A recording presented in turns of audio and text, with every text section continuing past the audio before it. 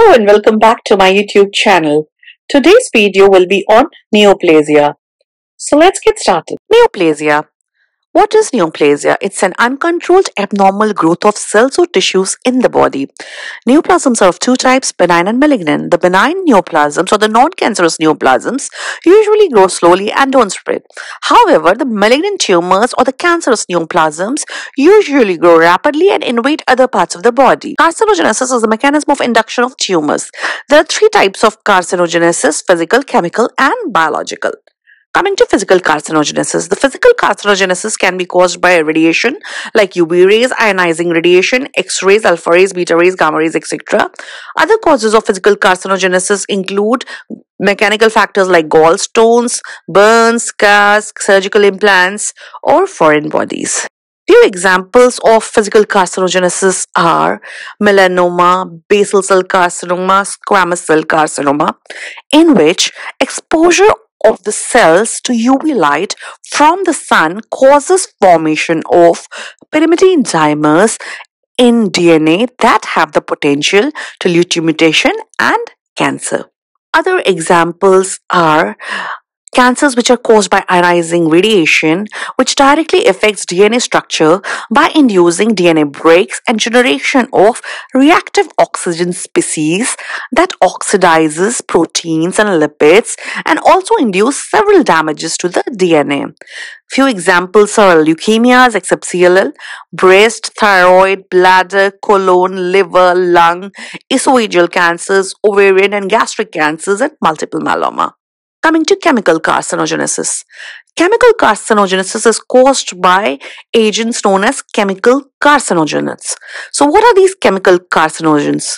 Few examples I have enumerated in this table. For example, polycyclic aromatic hydrocarbons, which causes skin, lung, gastric and liver cancer. Aromatic amine and azo dyes, exposure to which can lead to liver and bladder cancer. Nicotine, which can cause lung cancer, oral cancer, or other forms of respiratory tract cancer. Halogenated compounds, which can lead to kidney cancer, lung cancer, liver cancer. Exposure to arsenic, which can cause skin, lung, and liver cancer. Exposure to nitrosamine, which can cause nasopharyngeal, esophageal, gastric, and oral cancers. And consumption of alcohol, which can cause oropharyngeal, laryngeal, esophageal, liver, colon, and breast cancer. Well, these chemical carcinogens are of two types, direct acting and indirect acting carcinogens. The direct acting carcinogens ultimately are reactive towards the DNA from the outset, whereas the indirect carcinogens requires metabolic activation to become reactive towards DNA. Examples of direct acting carcinogens are alkyl or aryl epoxides, nitrosoureas, nitrosamides, sulfonates, and sulfate esters. Examples of indirect acting carcinogens are polycyclic aromatic hydrocarbons, aromatic amines, alkyl nitrosamine, and aflatoxin B1. Mechanism of chemical carcinogenesis. Well, in chemical carcinogenesis, there are three stages: initiation, promotion, and progression. In initiation stage, there are genotoxic carcinogens which produce mutation in the cells. In stage of promotion, these cells can be stimulated to proliferate by tumor-promoting carcinogens to form clusters of initiated cells. This form lesion is predisposed to progression into a cancer by additional exposition to genotoxic and tumor-promoting substances, which accelerate the progression stage by increasing genomic instability and cellular proliferation rate to convert a pre-neoplastic lesion into cancer. So, initiation involves the production of a stable, heritable, mutational change in the target cell. Chemical carcinogens that function at the initiation stage are referred to as initiators or initiating agents. These initiating agents that function at this stage of the cancer process are genotoxic compounds. Examples of these carcinogenic initiators are alkylating agents like cyclophosphamide, polycyclic aromatic hydrocarbons like epoxide found in smoked food, aromatic amines or edge dyes used in food coloring, aflatoxins in moldy peanuts, and nitrosamines in pickled foods. So the steps of initiation involves direct acting carcinogens without any metabolic activation and indirectly acting carcinogens with metabolic activation causes mutational change in the target cell, and then there is formation of reactive electrophiles and target molecules with a permanent DNA damage known as initiated or mutated cell.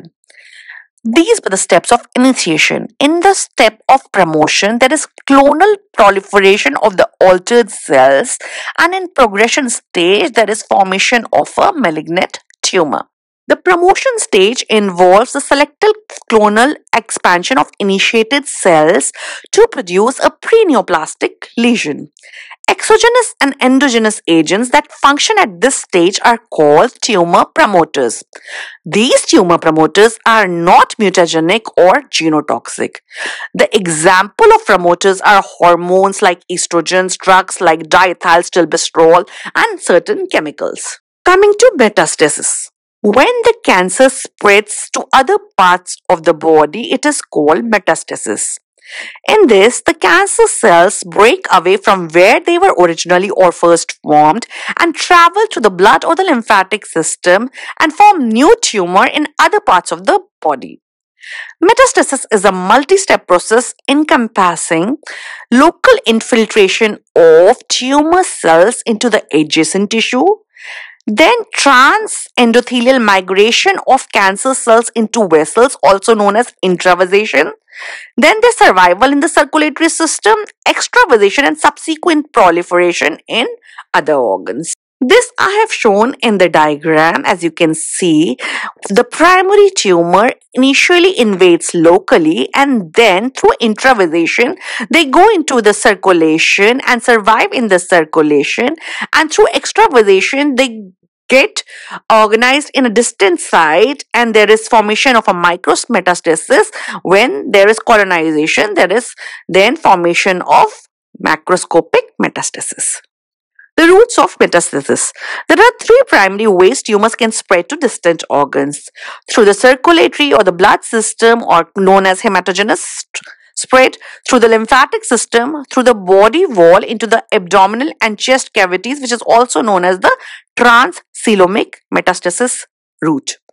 The most common sites for cancer to metastasize include lungs, liver, bones, and brain. Other places include the adrenal gland, the lymph nodes, skin, and other organs.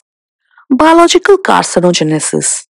Viral carcinogenesis is a type of biological carcinogenesis which refers to the process of transformation of normal cells into the cancerous cells, which is induced by a virus. Oncogenic DNA viruses include Epstein-Barr virus, hepatitis B virus, human papillomavirus, human herpes virus 8, and Merkel cell polyoma Oncogenic RNA viruses include hepatitis C virus and human T-cell lymphotropic virus 1. The mechanism of viral carcinogenesis.